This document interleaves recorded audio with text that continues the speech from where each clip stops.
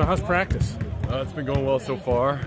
Body's still getting used to the grind of every day again, so I'm a little sore, but overall I think it's been really successful. We're starting to come together as a team and see how it pays off as the year starts. Does the extra inch that you've added add to your position versatility a little bit? It does. I've been playing anywhere from really the 2 to the 4 with a little 1 mixed in, like if I get a rebound. Yeah. But the 4's been more in use than it was last year, and I've noticed, just a little difference being able to block shots and getting my own shot off with that extra inch helps. Do you, with the 4, are you kind of maybe a stretch 4 then, where they could go a little small ball maybe or something, or just, how are you viewing that? Yeah, it's particularly in our small ball lineup, so with maybe Chris or Phillip at the 5. Sure. But it can really stretch them out. A lot of those 4s really aren't used to having to guard like a typical 2 guard, so it can change things up a little bit in our lineups. That would mean you're going to have to rebound a little bit more too. Is that something you're comfortable with? Oh, yeah. I love rebounding.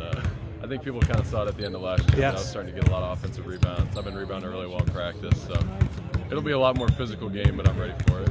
Fran also mentioned you playing the 2. I think you'd be one of the bigger 2 guards out there. You comfortable there too, guarding the 2? I would say I've been most comfortable at the 2 offensively. Defensively has been a little bit of an adjustment, but I've been guarding DeSante, Ulis, Tony all throughout the summer in practice to kind of get ready for it.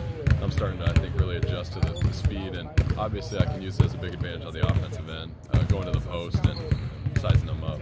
Did you try and add something to your game in the summer? It's really just an improvement of everything overall. My point guard skills have come into effect.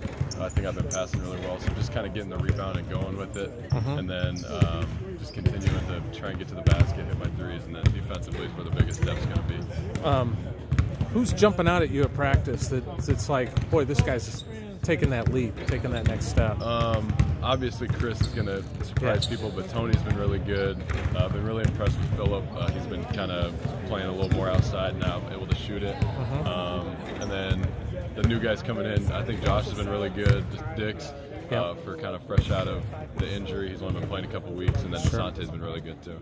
Do you kind of take Dix under your arm a little bit and just kind of help him through this? What do you tell him? I told him, like, every day, especially earlier in your career, things seem kind of tough because he's still adjusting to the speed, which we usually get the summer for. But I told him just to keep his head up. Every day is a grind, so you're just going to keep getting better and better every day, and always keep your head high. Great.